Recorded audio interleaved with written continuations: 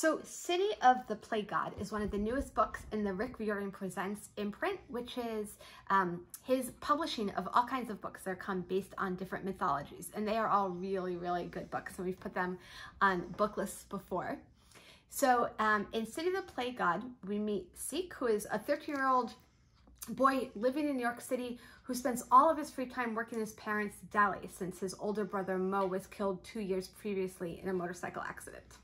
So he is on cleanup duty one night around midnight, because even though it's school the next day, he tends to still stay up late to close up at the deli.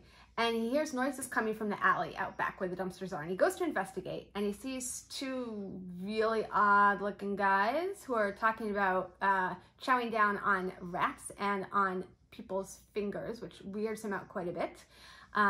Nonetheless, he tries to scare them off.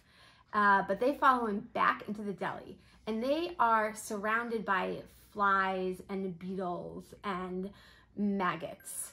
And this is totally weirding him out. And it gets even worse when, as they point out, their boss shows up.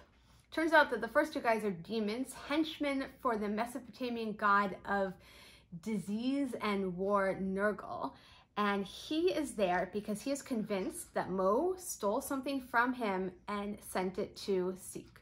Seek has no idea what he's talking about, but is about to lose the fight to Nergal when Belit, a sword-wielding girl he's seen once or twice in school, shows up and scares him off. It turns out that Belit is the adopted daughter of Ishtar, the goddess of love, and the two of them are going to try to figure out what it is that Nergal thinks Mo stole and Seek has. And try to more or less save the rest of New York City.